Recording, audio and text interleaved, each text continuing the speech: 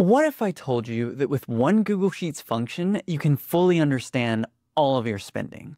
This is my go-to tool for seeing exactly how much I've spent on what.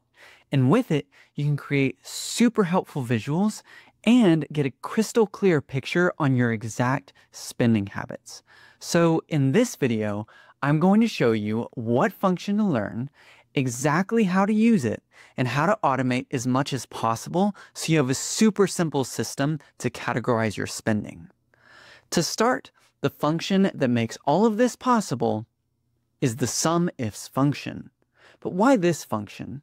Well, let's say that you've got some spending data in Google Sheets. You've assigned a specific category to each transaction, but just looking at it like this doesn't tell you a lot. How much did you spend on food? What about fun? Really, you have no idea. You've made it this far with your tracking, but what do you do now? Well, if you learn the SUMIFS function, you can automatically calculate the totals for each category. Then that makes it possible to create charts like this that give you a clear picture on everything. So how do you actually learn and use this function? Well, let me show you the steps that you need to take to make it work for you. If you don't already have categories assigned to each transaction, then you need to start there. Once you do, step number 1 is to type in the category that you want a total for. If you want the totals for every category, then list all of them. And pro tip, if you want to quickly list all of the unique categories in one go, then enter equals the unique function, select the data in the category column, close parentheses, and press enter. That adds all of the categories for you. Now for step 3, you'll finally add the SUMIFS function. For the very first argument, select the amounts. Then once you have, add $signs to make this an absolute reference. This keeps the reference from changing when we copy the formula to the other categories here in a little bit. For the second argument, select the data under the category column. Once again, add $signs to make this an absolute reference. Finally, for the last argument, select the category, then close parentheses and press enter. Now, the SUMIFS function looks at the amounts and then adds together those with a category matching the value here in cell F3. You then just use the fill handle to copy the formula down for all the other categories. And that's really all there is to it. But how do you set this up so that everything continues to calculate automatically even if you add new data to this list later on? Here's what you do. Go back to the formula for the first category and remove the second row number in the first reference. And do this to the second reference as well. This forces each reference to now reference the entire column.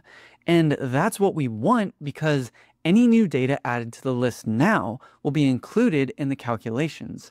And of course, once again, copy the formula down with the fill handle. Also, if you plan on adding new categories to the list as well, and you used the unique function to list them like I did here, then delete the last row number so that this formula references the whole column as well. And now you can just log your spending once and the calculations stay completely up to date. Plus, you can also take this data and use it to create charts that clearly display how you've spent your hard-earned cash. Now, I can hear you say, but Ryan, what if I also want to categorize my spending by date as well? What if I want to apply this analysis to a specific month or year? What should I do? Well, you want to do this. Somewhere in your spreadsheet, type in a start date and an end date. This represents the period that you want to analyze. Then make sure you have everything else set up just like before. You're going to use the SUMIFS function once again, but there will be a little more to it this time. Just like before, reference the amount range, then the category range, and reference the first category.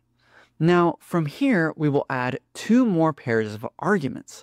We will check the date range against both the start date and the end date. So first, select the date range, Leave off the last row number to reference the whole column and make it an absolute reference. Then for the next argument, which is the check that we're running, type in quote greater than equals quote ampersand I2. This checks to see which dates in the date range are greater than or equal to the date in I2, or in other words, on or after the date in I2. And the way SUMIFS works, you have to put comparison operators like this in quotes and attach any references to it with an ampersand.